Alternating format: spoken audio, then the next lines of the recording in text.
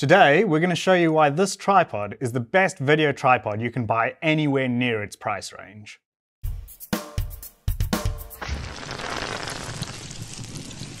Today, we're looking at the Sirui SVT15 tripod paired with the SVT15 Pro video head system. When we saw this thing, it really piqued our interest, mostly because of the quick release leg system, but more on this later. Most people know Sirui from the anamorphic lenses, and we ourselves have received a few of them on this channel, but they have been making more affordable tripods for a very long time, albeit mostly for the photo market. So let's look at what makes this video tripod system interesting. Starting with build quality, overall this tripod feels very good and sturdy. The legs are made from carbon fiber, and the latches to release the legs are made from aluminium. This is likely because carbon fiber is more brittle than aluminium and is more likely to break under strain. The tripod is able to go to a moderate but respectable height of 153 centimeters tall. We also love how low this tripod is able to get, not just from lowering the legs, but with the ability to spread them out to get even lower at 20 centimeters. The handle on the ball is also quite small, and it helps you get even closer to the floor. You can also lock each of the legs at 50 and 78 degrees for middle heights. The feet on the legs have a spike and a rubber foot design, which is designed for both indoor and outdoor use respectively. But the spikes are pretty short, so I'm not sure how useful they're going to be without a shot bag of some kind.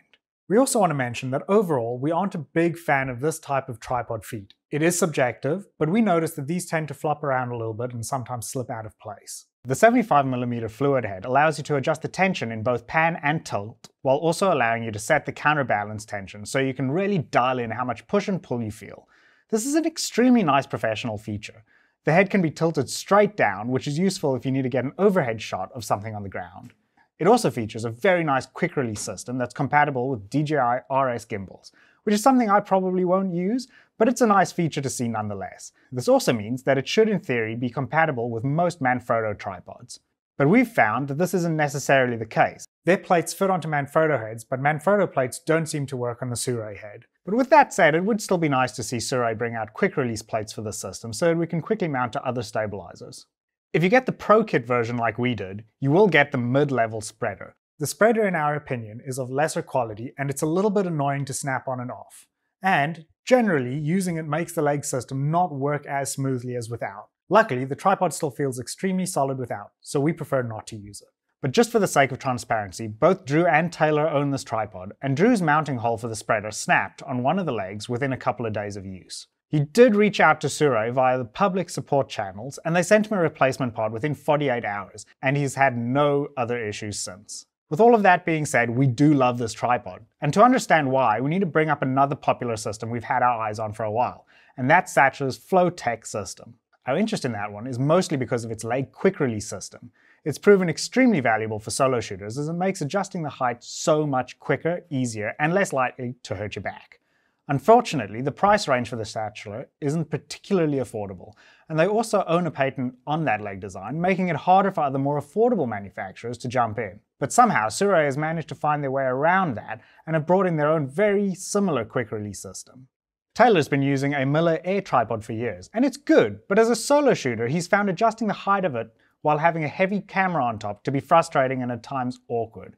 It's so much easier to just be able to release one lock at the top of each leg, adjust your height, and lock the legs off, and vice versa when lowering them. Now let me get this out of the way. The Satchel still feels a little bit better and smoother to use. This is mostly because of the quick release system for their legs being rather tight, and the overall build quality, although good, not quite on par with the Satchel. You can just feel the difference. That being said, it's not terrible, and the Sirui tripod overall has a few massive advantages over the Satchel. Firstly, the legs are rated for 25 kilograms and the head is rated for 15 kilograms. That's very good for tripod weight limit, and also more than a lot of pro-level tripods. And you seemingly aren't really losing a lot of build quality here either. The Sirui system comes with a 6-year global warranty, so they clearly trust that it's going to last. It also has built-in accessory mounting holes, one with ARRI locating pins that can be used for the included carrying handle. But it also works great for mounting an arm for wireless video transmitters or monitors. The only real drawback is the weight of the unit overall. For a carbon fiber tripod, it's pretty darn heavy at almost 8 kilograms fully loaded with the base and legs and video head. So I don't think this tripod is the one to bring with you if you're going to be moving around a lot in a quick shoot.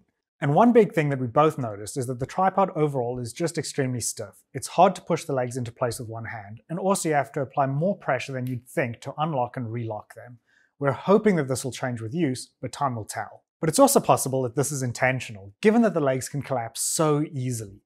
Imagine if somehow the release on one leg gets bumped and causes the whole tripod to collapse and fall over with a camera on top. Being tighter could prevent that. But that's it. If you're happy to deal with the weight, this is a great tripod at an insane value for money that seems to punch way above its weight. This is one of the best tripods we've ever used, and we absolutely recommend it. But we need to say that, obviously, only long-term testing can determine overall build quality, and until these tripods are rigorously tested in the field over months or years, we can't really say what their long-term use will look like.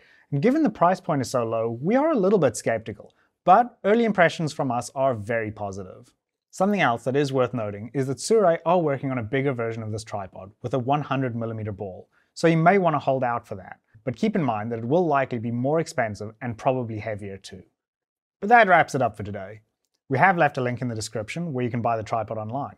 Let us know if you have any questions and follow us via the handles below. Otherwise, we'll see you next time.